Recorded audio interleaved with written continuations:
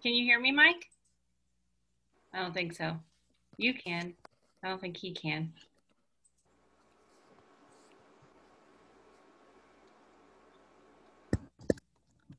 He's our master of ceremonies, so.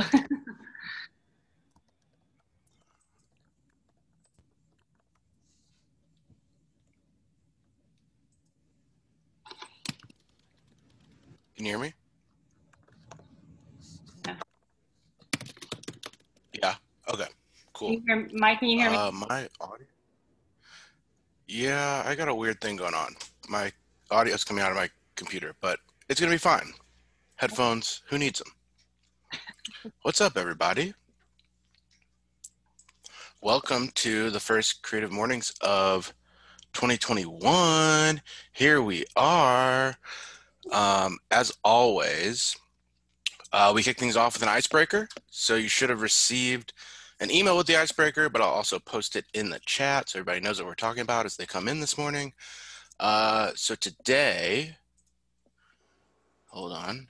Today, our icebreaker. What fictional family would you most like to join? And let me tell you, this one stumped me. I don't have a great answer here, but I'd love to hear yours. Who wants to go first?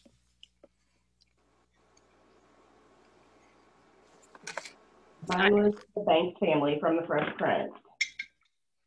That's a good one. Yes. Yes. Quick. Is it for the house? Is it for the butler? Is it for, like, what? All of the above. The family values? The family mainly? values, of course. Oh, yeah. That's great. I think it's That's so good. To anyone who knows me, Josh Mosley is on this call is going to crack up, but I want to be Coach and Tammy Taylor's daughter because I love Friday Night Live. And who doesn't want to be Coach Taylor's daughter? He's the best. Also, Julie Taylor's the worst. So if I could just replace her. The worst. She's so passion. I like it. Worse. She's so angsty and ugh. Like we all are at that age, but I can't deal. Hey, that's family though. It feels like you are part of the family. You already have like an emotional attachment to it. Yeah. So yeah. Some might say you already are. Yeah. Good. That's healthy. I kept thinking about the Proud Family. I don't know if anybody watched that cartoon growing up. I don't know why I can't move on from it. I can't think of any other family. But so yeah, I guess that's my answer. Fictional families. Who's got one? I would really love to be part of the Nope Wyatt family, like from Parks and Rec. I just think that it would be so fun. Don't they have great answer? Is it twins that they have? Triplets. Yeah. That's right. I knew something wild. Yeah, to be one of those. Oh, really? I don't think I ever caught that. Or like, was that towards the end or something? Yeah. Well, you never saw them on camera. You always heard about like the hell they would raise off camera, like, and you never saw the kids. You just heard about them. That's a great answer. It was like a time jump too. So like she was pregnant, and then like 5 years later they picked up. If you've never seen the end of Parks and Rec, we just spoiled all that for you. But that's been off the air for like 5 years now, so that's really on. I think I would say maybe Gilmore Girls, because it's really far from perfect, but really wholesome. It's also, I'm only now watching it for the first time, and it was like the perfect thing to do during quarantine. Yeah, wouldn't it be great to just have like a Kirk in your family, like just in your town to like yeah, also, everyone, this is Lisa from our HQ team. So Lisa's joining us today just to check out our event. So hi everyone, thanks for having me. Of course. Yeah, so I posted the question in the chat. We're talking about the fictional family that you'd most like to join. Mainly TV shows so far. We could, anything fictional. What do you got? Who's up? Oh, I was gonna say maybe not fictional family, but I know that's the question. But if I could pick like a real life family, I would want to be the Obamas. I just want to say that out loud. Just so everyone can feel my energy, and then we can move on. They're fictional to me. Okay. Real. Well, if we're going with real families, the Obamas or the Washingtons with Denzel and John David, I just think like, that'd be a dope Ooh, family. that's a In terms of powerhouse. In terms of fictional families, I spent the entire Christmas break running through Fresh Prince, so Diamond just copped my choice. So I'm gonna go a little off the beaten path. The Sopranos for the family and the capital F family. You know, get that mob life. Feel me? Wow. Dangerous. Yeah. That's a dangerous choice. Yeah. I like it though. I just finished The Sopranos. That was my first quarantine show. I'd never watched it before. It's pretty great. Yeah. So we've had a couple more people join. Oh, we got some in the Oh, the Thornberry. Oh, Francis in the comments, the Thornberries. Yes. Oh my God, that's amazing. I mean, she just travels the world and talks to animals. Like, there's nothing better than that, I don't think. There isn't. There isn't. You're so right. There is nothing better than that. The Thornberries. Oh my gosh. Great answer. Also, Fran, that feels like you because Fran likes to travel the world, and I'm pretty sure Fran talks to cats. So I mean, I talk to any sort of animal. It doesn't matter if they can understand me or not. it tracks. Yeah. Could they all talk to animals or just the little girl? I think it was just Eliza. I don't think the parents. Oh man, that's good. The Thornberries. I need to find that. Show. Who else wants to share their fictional family that they want to join? I'll share. I don't know that it's necessarily somebody I want to join, or just that I feel like my own personal life as a mom of 3 kids sort of mirrors. But like the Dunphys from Modern Family, I feel like some of those things happen in my house. And so like really Modern Family as a whole, I would love any of them to be in my circle. But when you were talking about other families, not fictional families, I'm a huge Chrissy Teigen, John Legend Insta follower. So if they ever have family openings, I'm there. I'll be applying. You're speaking Diamond's language. She's like, wants to be in that family. Yeah, John and that he performed at that thing inauguration night. It was like, whoo! I know. Johnny. Yeah, that was great. The Dunphys, another great family. Man, you guys came to play today. The Dunphys. Wow. I'll go. I'd like to be a part of the Rose family. Oh, that's a good one. Good one. But like pre-broke Rose? Like post the moving to Schitt's Creek. Yes. There you go. Yeah, That's the spirit, Craig. That's the spirit. I should have worn my icon. I have an icon sweatshirt. I should have worn that. I'd like to add on to that if I had a white mother, I'd want it to be Catherine O'Hara, just because she seems pretty awesome. She just seems like a weirdo, but like in the best way. So yeah, if I ever had a white mother, I want it to be Catherine O'Hara. She seems awesome. Yeah. I listened to it, Josh. She was on Mark Maron's podcast a couple of weeks ago. Really? Mark Maron, and she said everyone in her immediate family is funny. Talking about like her dad's funny, her siblings are funny, and like how everyone in the family is just a really funny person. So it would be kind of an exciting family to be a part of. I gotta download that because she and Eugene Levy did the Conan podcast like a year ago, and they were hilarious on that. I never realized that she was Sally from Nightmare Before Christmas. Oh yeah. I was with my little brother is 20 years younger than me, so he's a teenager, and we were watching Home Alone over Christmas, and he was like, "Wait, is that the mom? Is that Moira from Schitt's Creek? Like he's so young, like he didn't realize like she's not dead. She's still acting. He's so old to him, but it like blew his mind that it was the same person. You gotta show him Beetlejuice. Yeah, her character in Beetlejuice is my favorite. Well, honestly, Moira is like an elevated version of her character in Beetlejuice. It's like the same eccentricity That's true. Yeah, very true. She's Delia, right? Delia Dietz is her name in that one. Mm-hmm. Keep forgetting her kids at the airport. Come on, y'all. Don't parade this woman around. How about our host, Kelsey? You and your husband, do you guys have a fictional family that you'd love to be a part of? Well, of course, we are like, what book characters are we? Sure. Yeah. Yeah, our very first Creative Mornings, the question was like, which fictional character would you like to be? And a lot of people had book characters. So, but yeah, feel free to jump book, TV, movie, wherever you'd like to go. Well, our kids watch Craig the Creek. That's like their favorite cartoon right now, which if you guys have not seen that, it's fabulous.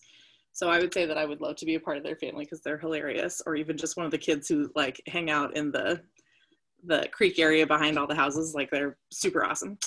And then in terms of books, I was just thinking like we loved Kill a Mockingbird, but like I don't really want to, like that's not really where I want to live my life. And like Jim Crow, Alabama. Yeah, like it's cool.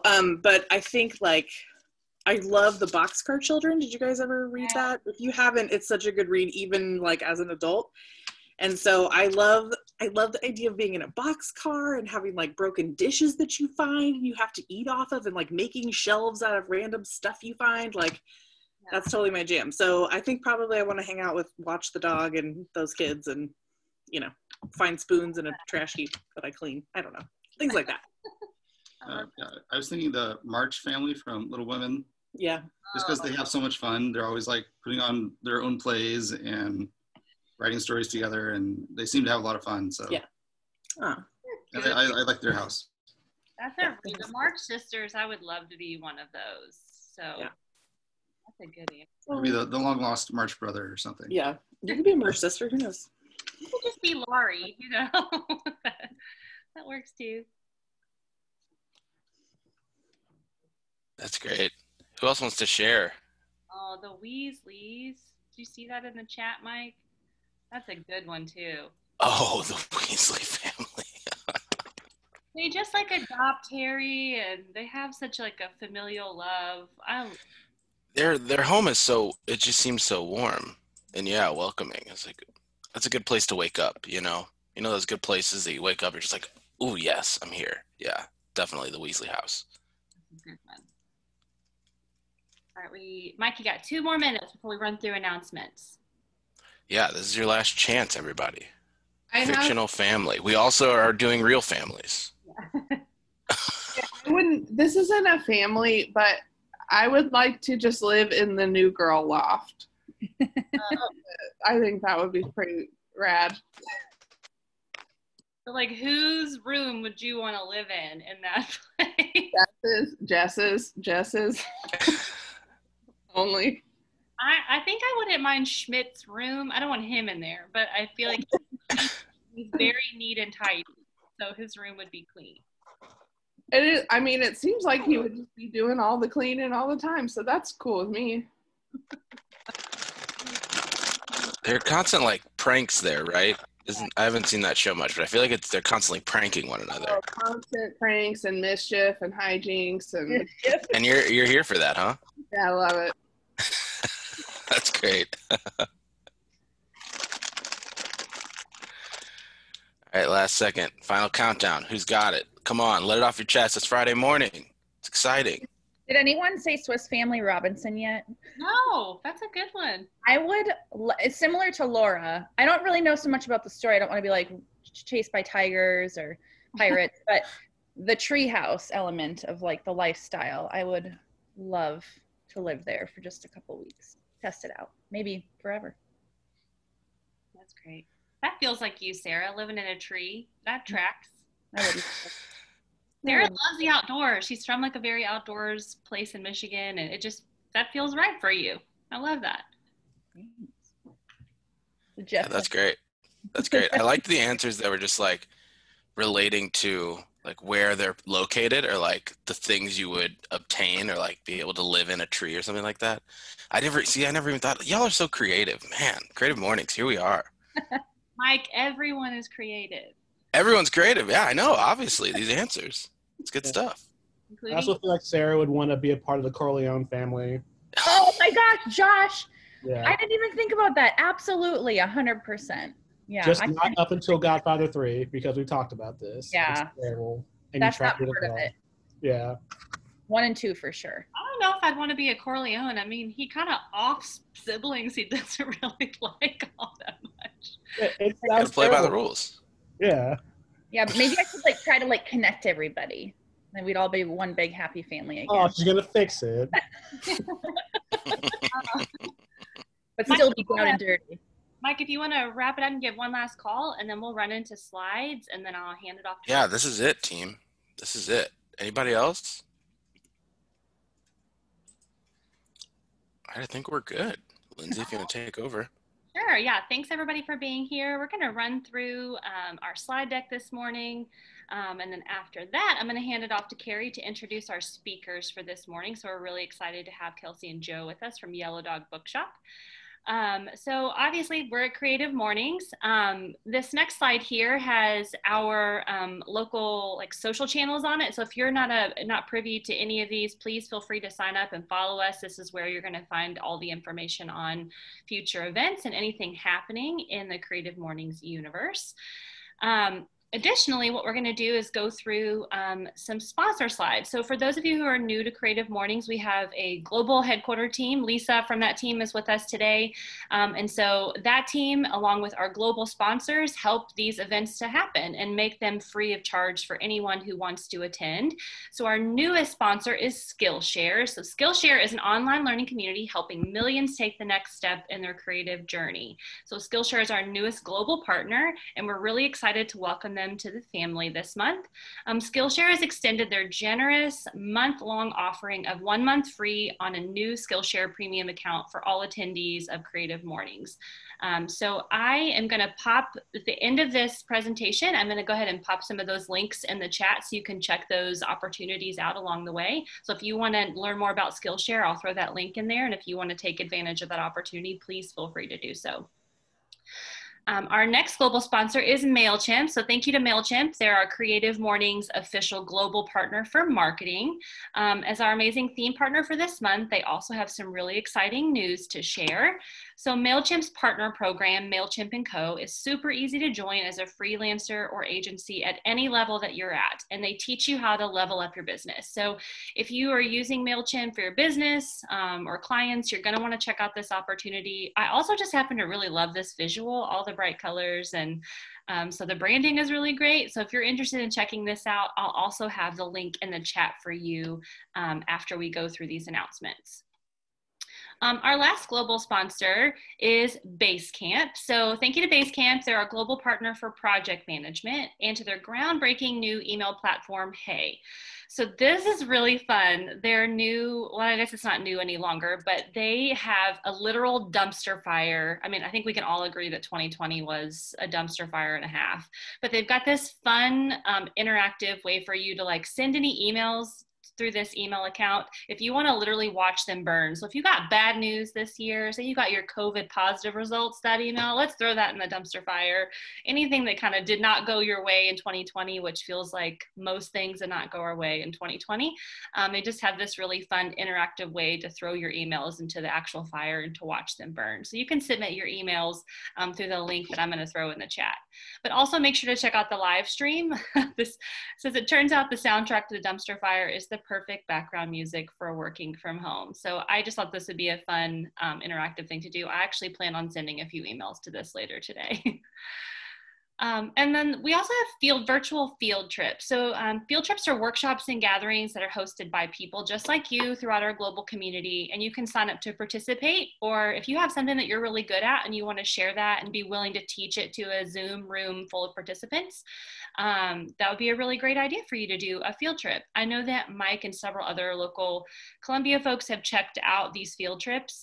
They're super fun. If you haven't gotten a chance to do those yet, they're always free to you. And the cool thing about everything being virtual these days is that I could check out what's happening in Barcelona and check out a field trip there, or one in Seattle. So I just think that's a really cool opportunity if you're just looking for ways to fill the time. I know we're all at home a lot more these days. And I also just love this slide, the Creative Mornings by the Numbers, because it reminds me that we're not alone and that we're all doing these virtual events together, and that there are creative people all over the world, and that we're part of this really large global community of folks just learning from one another. So the stats here I just think are really staggering and exciting. So if you're feeling a little lonely or feeling like you're kind of venturing out into this 2021 alone, just remember that there are people meeting virtually all over the world, and I just think it's cool that we get to be a part of that. Before I kick it over to Carrie to introduce our speakers this morning, I did want to give Lauren, our team member, the opportunity to read the Creative Mornings Manifesto. We like to read this at every gathering just to remind everyone of why we're here and why we're doing what we're doing. So Lauren, if you wouldn't mind reading the manifesto for us, and then we'll get on to our speakers. Sure, thank you. Everyone is creative. A creative life requires bravery and action, honesty and hard work. We are here to support you, celebrate with you, and encourage you to make the things you love. We believe in the power of community. We believe in giving a damn. We believe in face-to-face connections and learning from others in hugs and high fives. We bring together people who are driven by passion and purpose, confident that they will inspire one another and inspire change in neighborhoods and cities around the world. Everyone is welcome. Thanks, Lauren. And just as a reminder, I know this face-to-face connections is really hard in this day and time, and I'm really excited about the possibility at some point of us doing in-person gatherings again. Until then, having face-to-face over Zoom will have to suffice. So we're really excited that you made the time to be here this morning. I know that it can be a little fatiguing to be on Zoom a lot, but we're just excited that you're here and hope that this is life-giving to you. So before I hand it off to Carrie to introduce our this month's theme is promise. So promises that are made and kept are exchanges of power.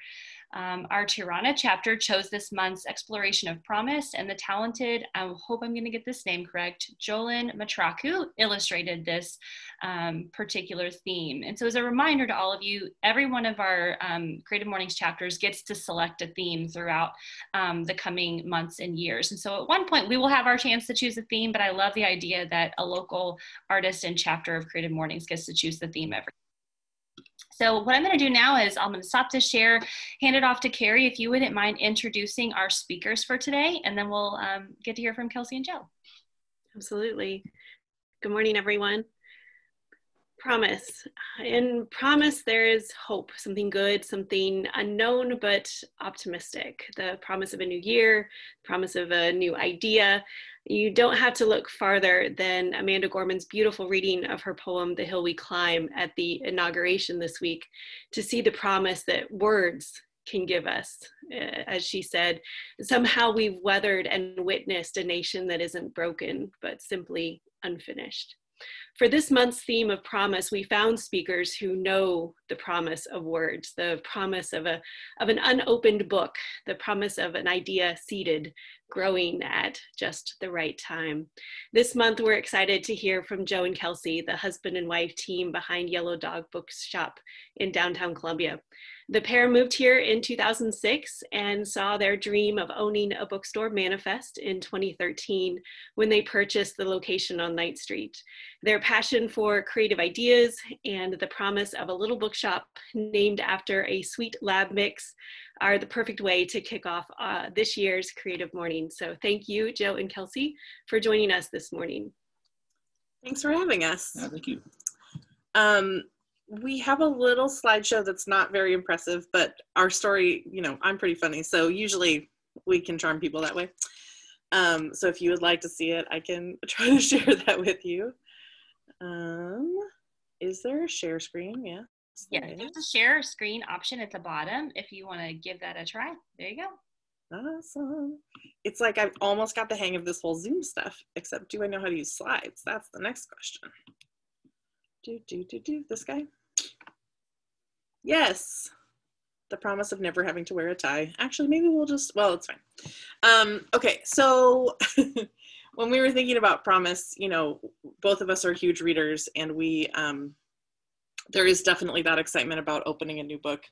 We just went on this thing that we dubbed the nap read. This is something that we have come up with, which is nap/read, where we go away for about 20, hopefully 24 hours, no kids, no animals, nobody else, just books and junk food, and either like a hotel room or an Airbnb or some place where we can be completely secluded, just ourselves, to read books. No funny business, nothing, no married stuff, if you know what I mean, or non-married, whatever, you do, or whatever. But we just read books. Like, it's the most fantastic, nerdy thing that you can possibly do. So we just went on one of those, and it was like transformative. It was so great to sort of get back into reading for reading, because I think that we do a lot of reading now to kind of catch up with the books that we need to be reading, or even just like in the 5 minutes we have between all the other things that we're doing. So that made me feel sort of this idea of promise of like, okay, I'm promising myself I'm going to read more because it fills me with actual joy, which is the thing that I kind of forget sometimes. So also, I tend to talk. Joe's a little more quiet than I am, so we'll see how this goes. I will share, I promise. Okay. So keep this never having to wear a tie thing in mind. I want to actually go to, how do I get back to just the slides where we're looking at like this? Let's do that. Is that okay? Good enough? Can you guys see it well enough that way? Or do you want it to be bigger? Sorry, a little bigger would be great. Okay, do you want to go back to this way? It just cuts off. Yeah. Okay, got it. Okay, so just a little, you've already said a lot about us, so, but we have two small kids who we also call our smallest booksellers. Sally is 12, and Boo, his name is Atticus, but he goes by Boo, which is like one of those funny, hilarious stories that will take forever, so I'll tell it later maybe, but essentially his sister calls him Boo, so he never wants to be called by anything else because she's the best thing in his life. So, and then we just wanted to share our favorite books in case you guys want to write those down and take a look sometime. You want to go first? Yeah, I ask this question a lot because we have the J School people come up the street and interview us all the time. And one of the questions they often ask is, what's your favorite book? And so what I usually say, and it kind of changes from day to day because sometimes it's the last book I read that I'm really into. Mm-hmm. Like what I read, Who Fears Death by Nnedi Okorafor. Suddenly I was like all into that and recommending it to everyone. But if I have to pick one that I always go back to, it's Lord of the Rings by Tolkien. Yeah. Like, he's not kidding. I'll just walk into the room and he's like, oh, I'm just reading this chapter again for the 1,000th time. It's pretty great. And I have two favorites. One is The Speed of Light by Elizabeth Rosner. And not many people have read that. That's not like it hasn't gotten tons of awards or something like that, but it's beautiful.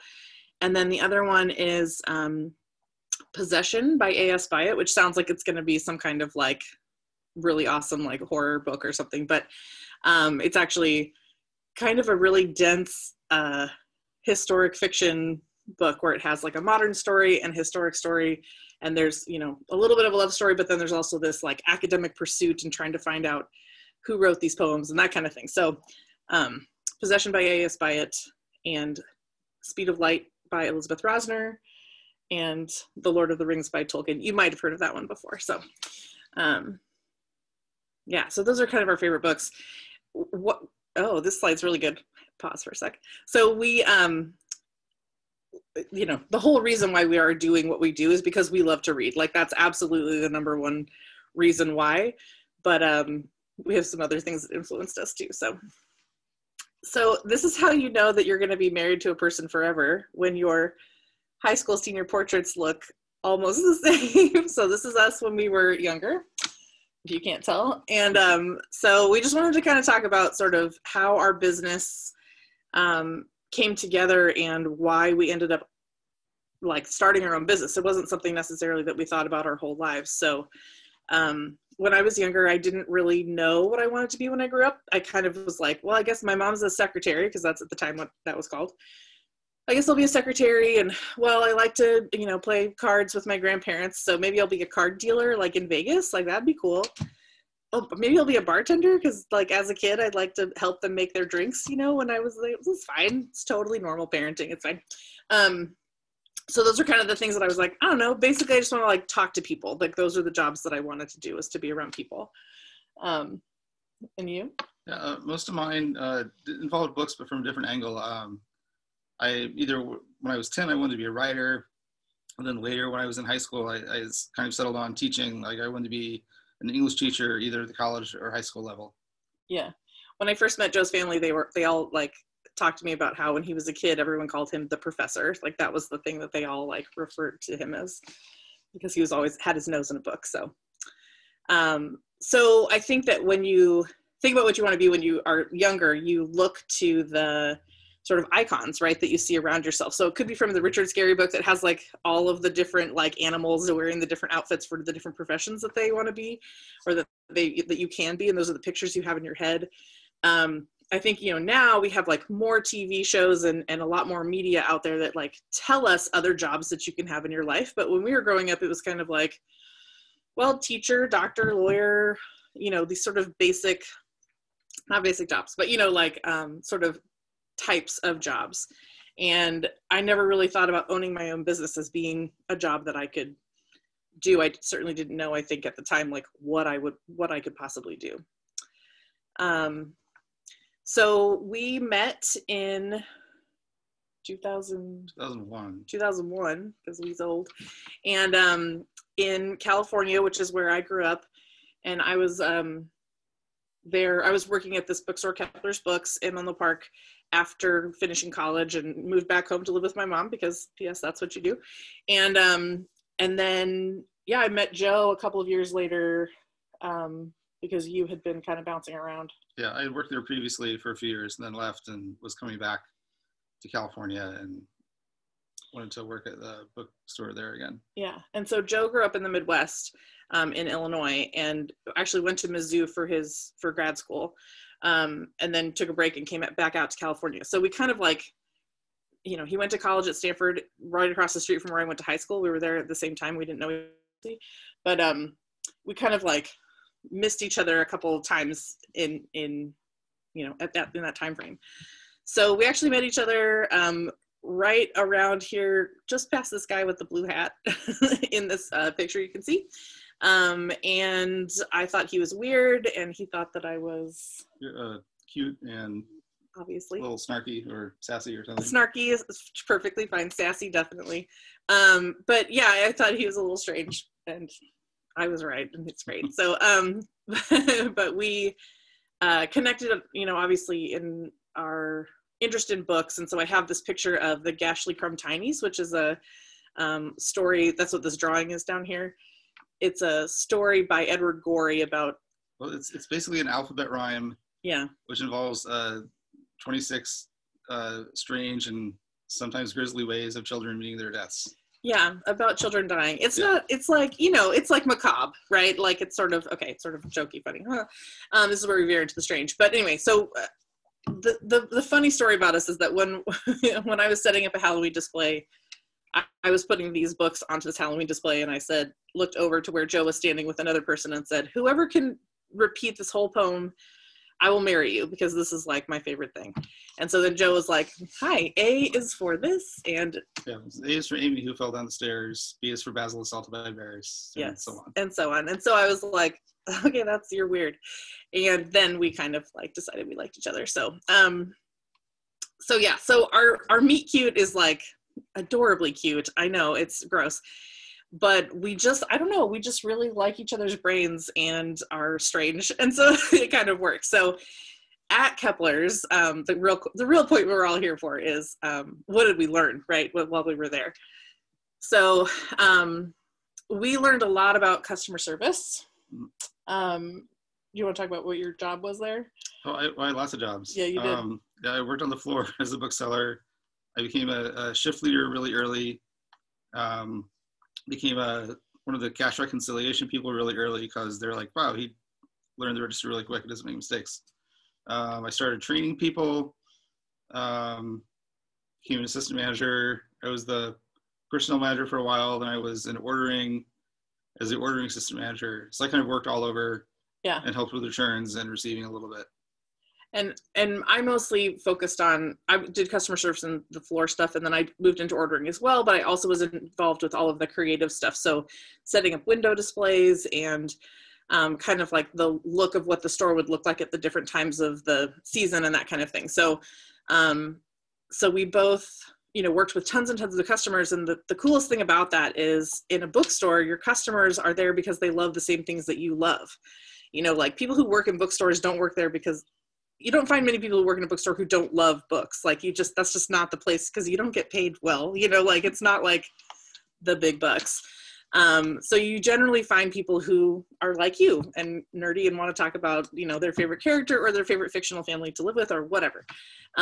So I think that we learned a lot about how to connect with people and finding that commonality between people, even if you have a different belief system or, you come from different backgrounds or whatever the situation is, that there are points where you can connect with people, and that kind of is the place to start a relationship or a commonality. So, we've had lots of bad customers that we've had to deal with, throwing people out. Winona Ryder once came into our store high as a kite, and we had to take the books out of her hands and bring them back to the store because she just kind of wandered away with them.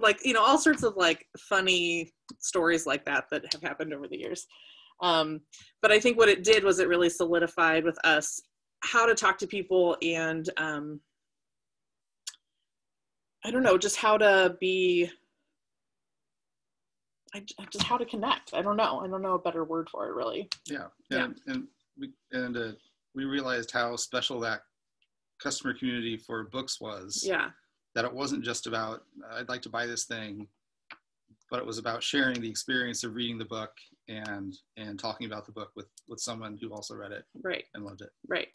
And I think the other thing too is that we really found our people while we were there. So, I have tattoos and I'm, a large lady and loving it. And, Joe is happiest in a hoodie and cargo pants. We're still dressing like we live in the 90s because that's where we come from, which comes around every now and again, which is nice. But I think that we very much feel like we found people who were like us, they wanted to come up with creative problem solving. Well, our time at Kepler's was also when Amazon really came onto the scene. So if you've ever heard of Amazon, I don't know.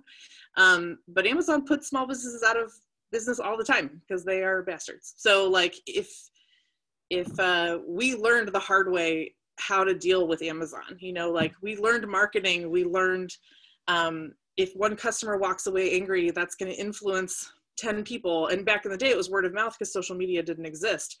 We know so much more now that one person has a bad experience that influences them and all of their people. Businesses go out of business because people have a really bad experience. So customer service and being good to your community and providing what they need and listening to them and responding to what their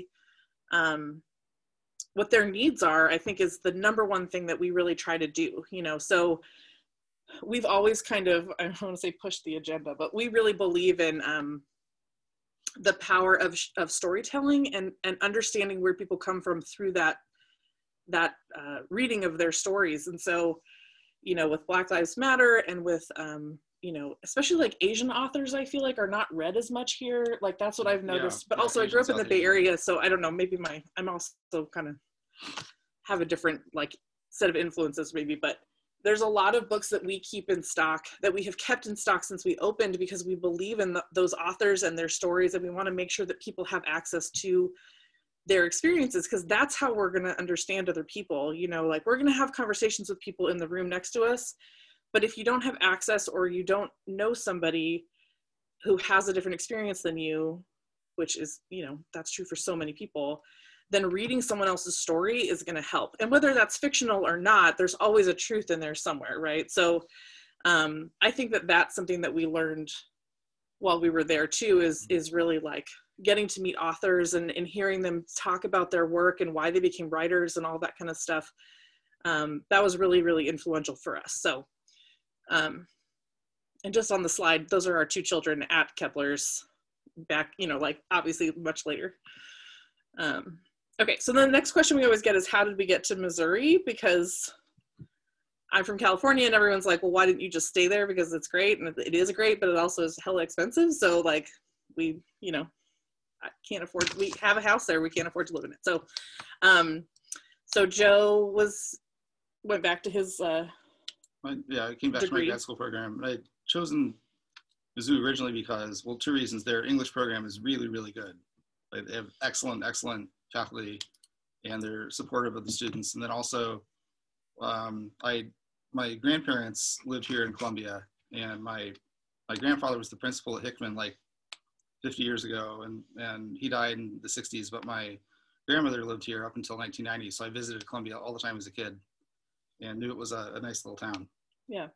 And of course I was like, where's Missouri? Because Californians are jerks and we don't know anything. So, so when I kind of figured it out, I'm still figuring out all the states that we touch, but, I really love this. I love this community. I love this place. I mean, it's so beautiful, and I miss the ocean every day. So don't get me wrong, but I love that there's so much nature here. People love to go out and to do all sorts of things. So that to me is like the best. And then we put in this picture of our dog Scout. You can see her little tiny face next to Joe in the chair there. She is who we named the bookshop after. She is our yellow dog. She's our first baby, and she passed away a couple years ago. So if we start crying right now, that is why. But she was just the best dog ever, like just ever. So we practiced on her before we had children, and you know, fairly successful at that, I think. I don't know. Okay, so one day we were getting Sparky's ice cream, which you can see, and we walked across the street because we saw that the little bookstore there was going out of business. Well, we didn't know that until we walked in. I thought they had signs. No, they had no signs. We didn't find out until we know. All right. Well, he knows. I don't remember. Yeah. All right. So we just thought, oh, you know, I had some store credit, so we thought, oh, let's go across the street. Yes. Shop around while we have our ice cream. Yeah. And it was when we were checking out. Oh, that Tim said. Yeah, like he's like, I put on my store credit, and he said, you might want to. He saw I had a bunch left, and he said, you might want to use this up because we're going to be closing in a month at the end of July. Oh, I forgot that. And there was a pause, and then he said, unless the owner finds the right buyer. And it was like this. Unless the owner finds the right buyer. And then we just looked at each other. Yeah, but yeah, we did. We didn't say anything, but we had the same thought in our head. Yeah. Which we didn't say till we got out of the shop all the way to our car. You're not telling it in the cinematic way. This is the way I usually tell it. All right, all right, you tell it more than I do. But anyway, so here's what I remember. So then we're walking out of the store, and we go up the ramp, and we go out the door. This is a Kelsey story, so it takes a long time. I'm so sorry. Someone give me a time like this when it's time. Okay, thanks. But we go out and we turn, and we're walking down the street. Okay, I'll fast forward. So we're at the corner. This is important. The corner of going towards Caldy's, what was Caldy's, right? And we're going to cross the street, and we're holding our little hands together. Ninth and Cherry. And we're like, and our car's right over there, and I'm like eating my ice cream. I have a spoon. I'm not a cone licker. I'm a spoon user. Let's just be honest. So that should be one of your warm-up questions. Okay, focus image. So we like hold hands, and there was like a squeeze of the hand and like some sort of magical energy that is happening. And literally in the middle of the street as we're crossing, we were like, should we buy this bookstore? Is that what's happening? And then we both were like, ha, and it truly was like I think when we still tell the story, it feels the same. Like it was a magical feeling. Like the universe seriously looked at us and was like, you dummies, like, why aren't you doing this? This is what you need to do.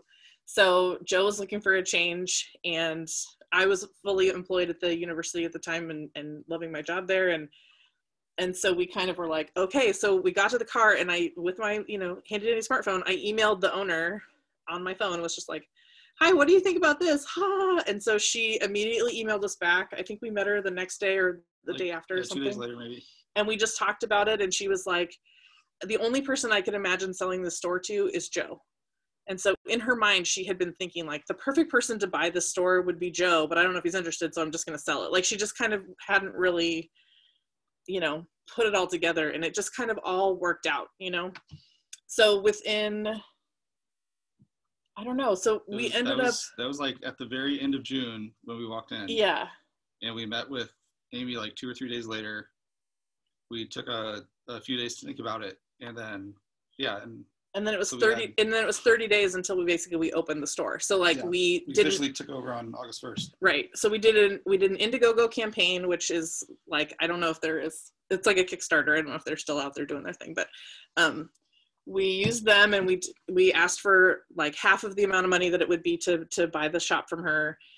We got overfunded, like people were just whatever, like we got published in all of these trade magazines, like the books, because like our story is cute, given that we met at a bookstore, and then we like are crowdsourcing to like open a bookstore, you know, I mean, it's just like, you couldn't pick a better marketing story, right? Like it just, but it's all true. It's like amazing. But we definitely leaned on that a little heavily to help people, you know, be inspired. But our book community in California, this is another thing about working in the book industry in particular, is that you know everybody and you support everybody. And like, we don't think of other bookstores, like Skylark is down the street from us. That's great. We don't look at them as competition, because when you are a small business bookstore, you are competing against Amazon. Like you're not competing with each other. You're trying to keep each other there, because the more bookstores that are there, the more book people will come and the more stores they'll go to. Bookstore people don't just visit one bookstore. They do the rounds. They go to all of them, you know, like we plan vacations around what bookstores we're going to go visit, because we're nerds. Like that is who we're here for, and everyone else who wants to come in obviously as well. But so it was 30 days to open. So we gathered our friends. We asked for help with everything. So we had a former student did our logo for us. We, you know, I was like up really late typing all of the things about what what our mission was, like our story, just getting a website together really quickly. Pretty much everything you see now is still what I made in like 3 days or something. Like it just was like, I don't even know if I drank a lot of coffee then. I do now, but I think I was just like, just full on that magic energy that was like making it all happen. Yeah, it was this amazing creative burst. Yeah, creative, exactly. We just like made this thing happen. And our friends like helped us paint the store. They helped us redo all the shelf, you know, like they just made us feel like we were so supported in the community that the community wanted us to do this. So, so that was really great. And I think that that's where the word promise really comes in for me, is like, it was like a promise. We made a promise to the people who helped us. We made a promise to the community. We made a promise to the people who funded us, you know, our parents and everybody, of like, this is our dream. And we promise to follow this through. Like we will work our hardest to make this happen for you. And we want to be here as a sustainable business. We don't want this to just be like this funny thing that, oh my gosh, look, we opened a business and oh, we're booksellers, oh, like whatever. Like we work really hard at this, again, to provide that space where people can make a connection with an author that they didn't know they needed in their life, to hear a story or a point of view that they didn't know before, for kids to meet each other. We had like a little book club for kids for a little while, where they would come in and like we'd read a little story, and then they would write something, and I tried to get them to write. They just wanted to draw pictures of, you know, creepy things. That was their thing. But I still talk to some of those kids over Facebook Messenger. Like they'll call me and just give me like their book report, and they're like, look at this picture and this thing and blah, blah. And I'm like, that's great, guys. You know, like, so there's that kind of growing the next people, you know, making the next booksellers, hopefully. And parents finding their childhood favorites. Yeah. Like, oh, I love this when I was 10, and then pass it on to their child. Right, exactly. It's really special to see. Yeah, totally. And I think that we, you know, so I'm an artist, and I actually run the Columbia Art League in town. But one of the big things for me is that I wanted to make sure our store feels unique, and that we can always be creative and always have this sort of drive-by art experience for people. So there's no corporate rules for us. Like we don't need to follow anybody else's, like, I don't know. We just do what we want, which is kind of amazing, which that I realize that now I feel like a lot of people are making their own careers and it's more normalized.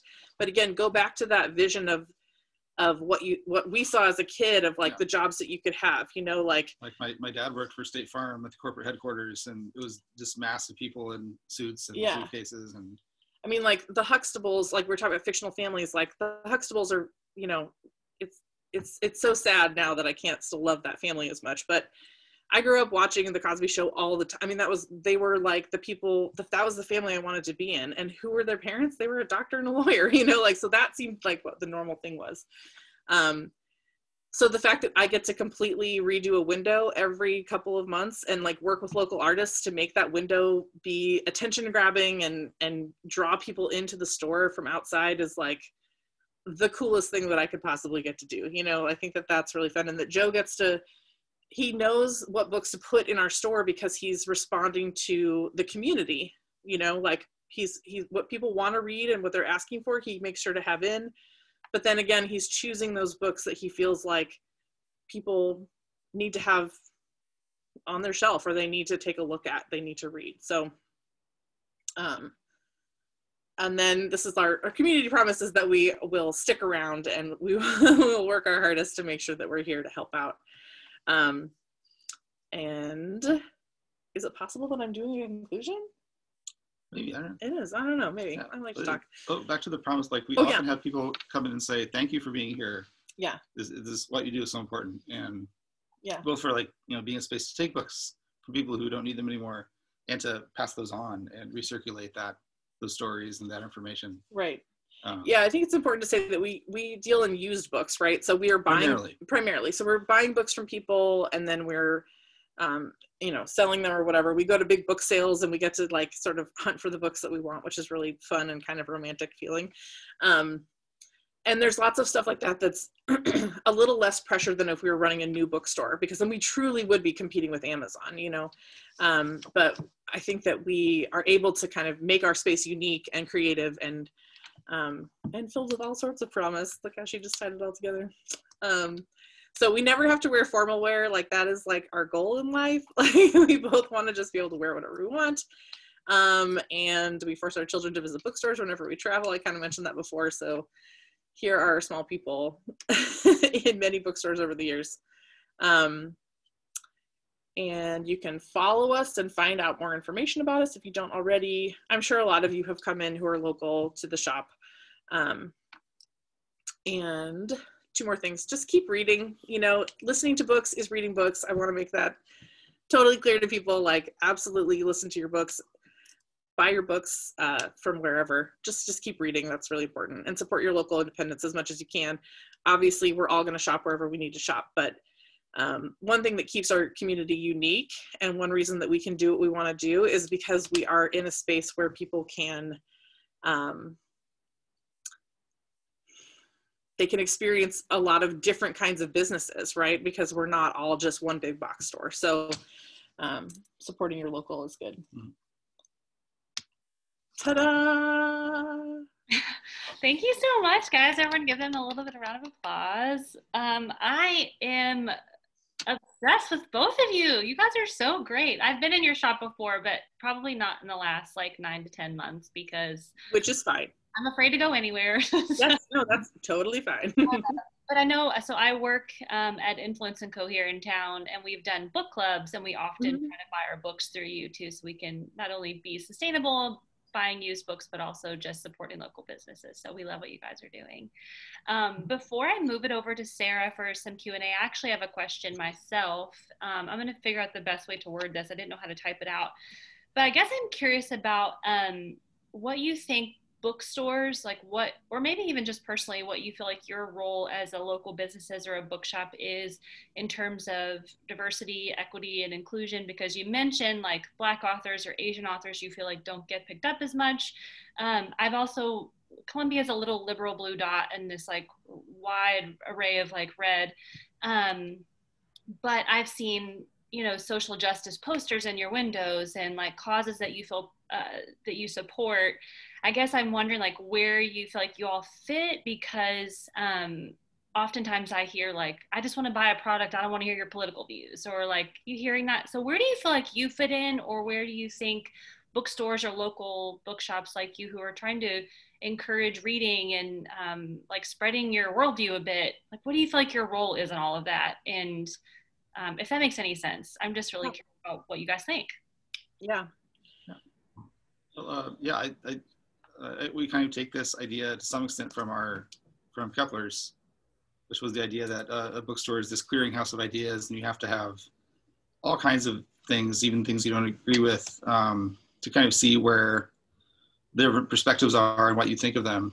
And then especially in terms of like promoting voices, I believe in that because, you know, throughout so much of history, there's been like whatever majority at the time was, like that's the voice that gets printed and circulated. And we want to get other voices out there and exposed as well. And it can be hard to do sometimes. Like at the big book sales, like it's a fairly diverse array of stuff we find, but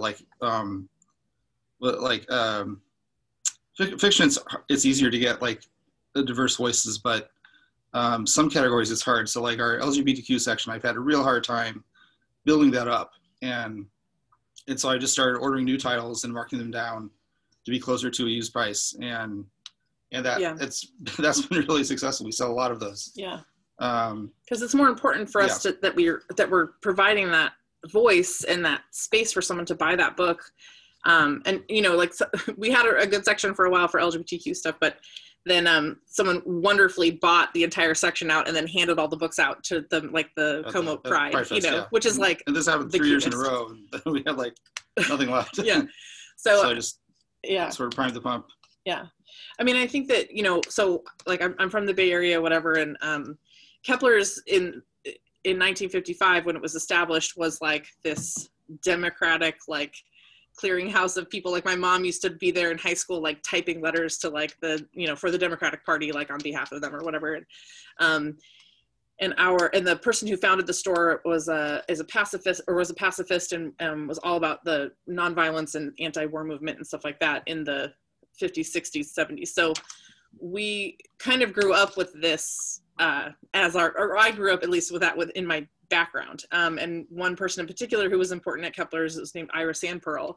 And he came to my hippie elementary school that I went to and talked to us all about, you know, marching with Dr. King and being in jail with him and what it was like to be on the front lines of a nonviolent movement and what that means. And so I think that like I've kind of been steeped in this tradition of social justice. It's not something that I think I chose. It's just something that has been a part of my background and what I do. So, but just like with any white folks, I'm trying my best to, you know, step back and let other voices be heard. And, you know, if I can, I want to help amplify as much as possible. As you know, I talk a lot too. So, but I think that when I worked at the university, I was like, immediately they made me be on the diversity committee, and like then I started like being the person who did all the trainings and like made sure that the white people I was working with could be better at being better white people, and like I always worked in the social justice offices and that kind of thing. So I think that like just my background as a person has made it so that I live my life sort of pushing that agenda in general. And so a bookstore is the best place to do that, because you can easily say, here, read this, you know, like, don't listen to me. I don't have the experience of this person, but this person can tell you in their own words what it's like. Like everyone should read James Baldwin. You know what I mean? Like this is something. Toni Morrison. And that's just that's the primer, you know, that's like, but then get deeper and go more, you know? So, and we'd be happy to put together a list if anybody wants of things that we love and have read and stuff. But and also with the notion of Columbia being sort of this blue dot in the state, like people come here from other towns, like from Rolla, from Kirksville, from all over. Yeah, we're like Missouri. we have a mall. Okay, we're like big business here. So. And I remember one day we had a group of college students from Rolla come in, and they were looking and they said, "Wow, your religion section has more than one religion." Yeah. And you know, it wasn't just Christianity. We have books on Judaism, Islam, and Buddhism, and Taoism, and comparative religion. Yeah. And they were pleasantly surprised by this. Yeah. Because they wanted to learn more about other religions as well.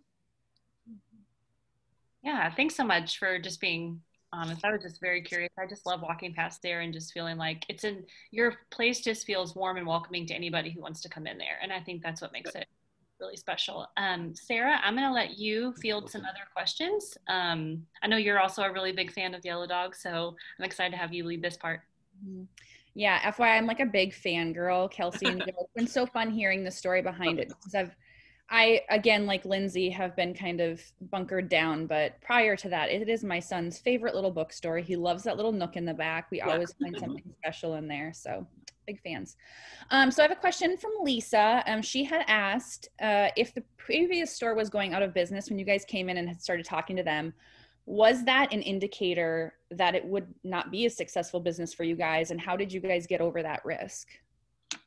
It's a good question. Yeah, well, a couple of things. One is that the previous owner very graciously showed us like kind of her financial records, and said, you know, for a couple of years it was going very well, and then there were a couple of reasons they had a downturn, but she was convinced that it could be successful again, and she also like didn't have the time to really put into it to make it work, and with two of us especially, that would be better. He's being super nice. I think she was like, did not want to do it anymore, basically, and was like, I don't want to do this. And so she kind of just didn't put the effort into it. And we were like all about effort. So. And then also with our experience, because we'd worked for so long in books, and I'd been in grad school in literature, so like we have this immense book knowledge that we'd built up, and we keep building because I'm learning every day I'm in the shop. I hear about books I've never heard of before. Yeah. That are now on my radar. Yeah. So we thought between the energy we put in and the background we had, that we could make it work anyway. Yeah. Although we were a little nervous, you know. Yeah, I mean, who knows? It's always a crapshoot, you know. But yeah, you never really know. But I think too, because Columbia, so coming from California where things are so expensive, and like we can do this work here, and I say work meaning like not just like owning a bookstore, but also like pushing a social justice agenda and things like that, like because we are here. And in California, it seems like people have are like more woke or something, which isn't always true, but by the way, but we can't afford to do it there. You know what I mean? And it's maybe doesn't need to be done quite the same way. And I feel like here we're able to kind of like, we know we need to work a little harder, and that's okay. Like we want to do that here. So, yeah. Yeah. And the rent is better here than it would be in California. It might not be. Yeah. Well, we're selfishly happy you're here, so we're glad. We're glad that we're glad that you made the move. Yeah. I had a question come in from Laura. She asked, and this was something I actually was thinking about too when you guys had first started talking. Has running a bookstore ever made it feel like reading books just became your job, and now is reading less joyful for you all? I know it seems like those nap read trips might be the helpful pinpoint there, but we're curious. Yeah. I think it's more that, well, you can say, but well, for me, I have less time to read. Yeah. It still never feels like a job, like the reading part. I would like to be reading more than I am, but it's I just don't feel I have as much time. Yeah, and same with me. And I also, again, have another full-time job, and I always end up creating more jobs for myself because I'm yeah, weird, even at Kepler's, like you were expected to read and know about books and at least look through them, and so you could say something about them to recommend to someone. But that was fun. Yeah, I mean, no, it doesn't feel like a job at all. I would read. That's like the fun part of the job, I think, is staying up on what's going on and reading things that people are talking about. So. Mm-hmm. You guys ever play a game? I used to work at a big box bookstore, but I loved books. Like you were saying, most people that you find out work. No shade, absolutely. You want to be there. But I worked at the Barnes and Noble in town for a few years while I was finishing up school, and I used to love like when people would come up to the info desk and be like, "Okay, I'm thinking of this book. It's like got a white cover with like green lettering, and like." It would be the best day in the world, like when those things could come to you, because you would just have so much excitement. The people asking would be like, okay. I know. This one? Yes. Yeah, exactly. Yeah. Joe actually does this thing where if someone is even in the store, which is like kind of creepy, but I love you. But it's like it's a very small store. Okay, but if someone's talking about it at like the window and he's like 4 feet away at the desk, someone will say, what's that book? And to the person they're with. And then he's like, he'll go and find it and go, like this one? And then they're like, yes. Which mostly people are like, yeah. And some people are like, I was not expecting that. So yeah, but it's also like the recall on where things are in the store is also fun, that kind of thing. So, but yeah. I love that. I didn't see any other questions come in. Again, you guys, if anyone else has questions, just pop them my way. I'm happy to ask. I have a few questions that I've written down while people are still thinking. But Kelsey, I actually have a little art piece from, I think you did it. It was like sock monkeys, like three little sock monkeys holding hands. And I've seen a few sock monkey things in your store. And I was just wondering if there's a story behind that, if that's just a little character you like to draw. And then a secondary kind of question on top of that is, what for you, like, what kind of inspired you starting to do other things besides just selling the books? Like, because obviously you have a talent there. Yeah, I do love a sock monkey. I don't know, it's always been a thing that I've liked. But they're really easy to draw. So this is like maybe where my drawing skill level was at the time. So I have my master's in photography from the Academy of Art in San Francisco, and that's like, so I think in photographs more than anything else, kind of in visuals. And I was an art history major for my undergrad.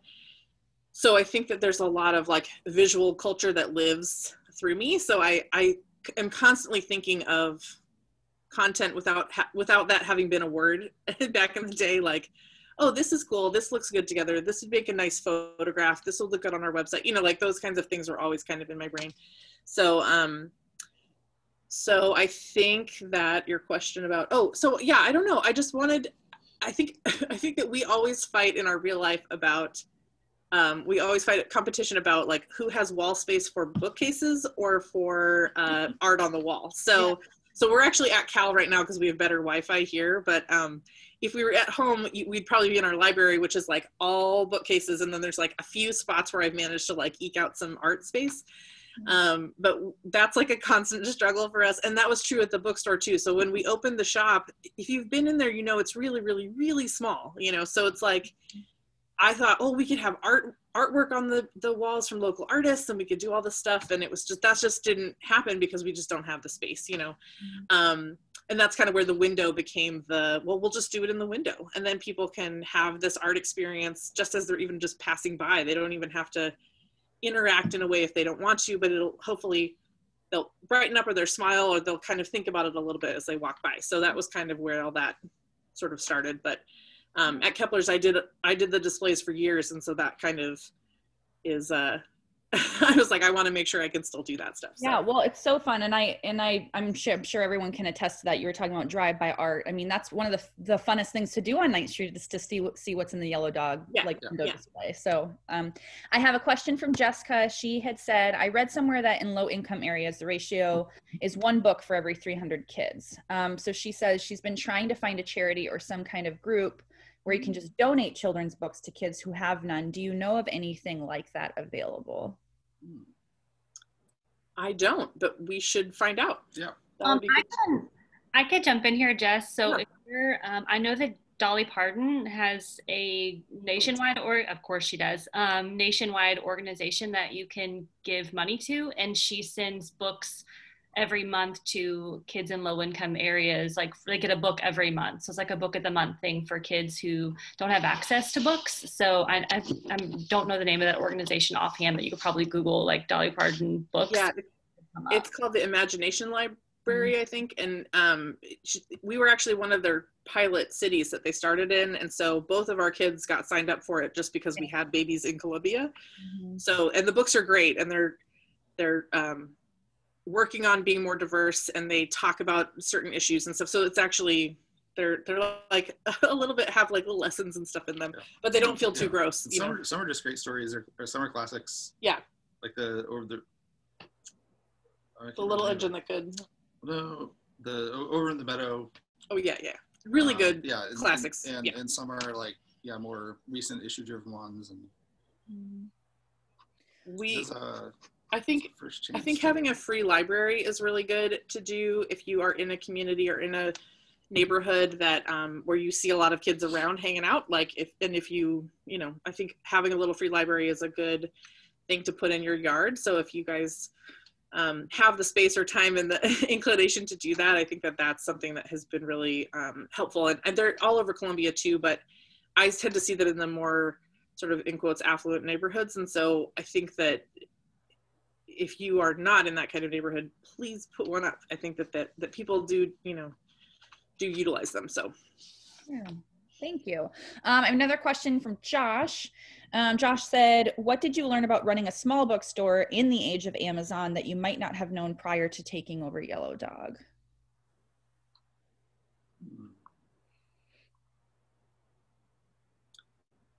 Well, one is that you don't have to discount the new books. Yeah.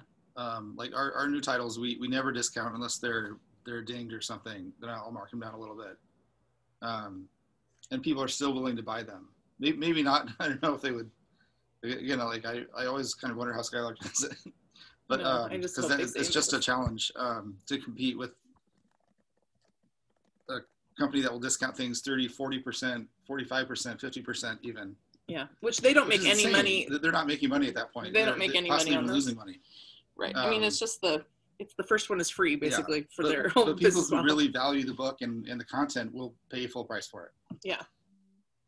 Yeah, I mean, I would say that I think just how we treat our employees and sort of, you know, like running a small business is all about keeping your people happy and paid well and you know, flexibility and all that stuff, and knowing how like a big box store runs how their HR works is like a travesty, you know, like they don't treat their people well. So I think that's part of it too, is this running a business where we truly care about our employees and we want them to be happy. We don't have that many of them, but we try to be as like accommodating and work with them as much as possible and whatever their needs are. So yeah. And we've steadily increased our wage as we've been open.